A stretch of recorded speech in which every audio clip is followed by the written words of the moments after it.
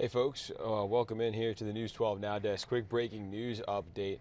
Richmond County Deputy Ty Dailey has turned himself in to the Burke County Detention Center. Let me pull this up so you can see. This video came from about 15 minutes ago down at the Burke County Detention Center. You see he is going in to turn himself in, expected to be charged in a deadly crash that happened last year. Our I-team reported pretty extensively on this. Will Rio has been looking into this for us. If you go to our website, wrdw.com, it's our top story there right now. You can click on that, and we have links to all of our earlier coverage on this case in case you aren't exactly brushed up on what this is. So this crash happened in March of 2023 when Dailey was driving a Richmond County Sheriff's Office car. Georgia State Patrol says 75-year-old Jay Fager died in that crash. So again, this video is coming from about 15-20 minutes ago down at the Burke County Detention Center right now.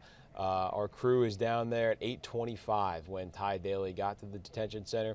We've reached out to get an update on exactly what he's going to be charged with and some more details on that. But again, this is in reference to a crash that happened in March of 2023 when Dailey was driving a Richmond County Sheriff's Office car. So we have at least 4 stories on this. Again, if you want to go to our website, wrdw.com, you can look through all those and get well versed and up to date with what's going on there. But just wanted to bring you this quick breaking news update, and we'll bring you more information as we get it. But Richmond County Deputy Ty Dailey has turned himself in Burke County in regards to a fatal crash that happened in March of 2023.